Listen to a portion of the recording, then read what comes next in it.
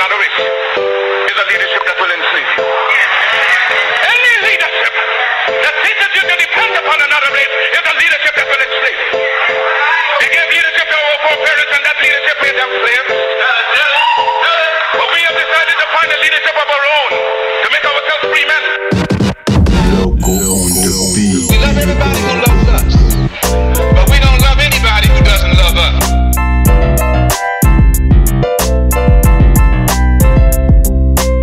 We are not non-violent with anyone who is violent with us.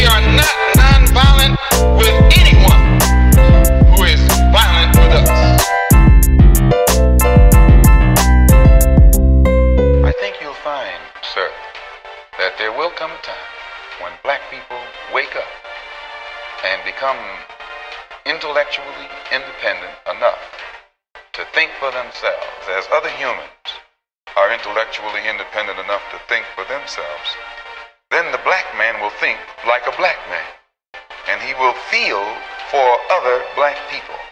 And this new thinking and feeling will cause black people to stick together. And then at that point, you'll have a situation where when you attack one black man, you are attacking all black men. Loco on the beat, you better get.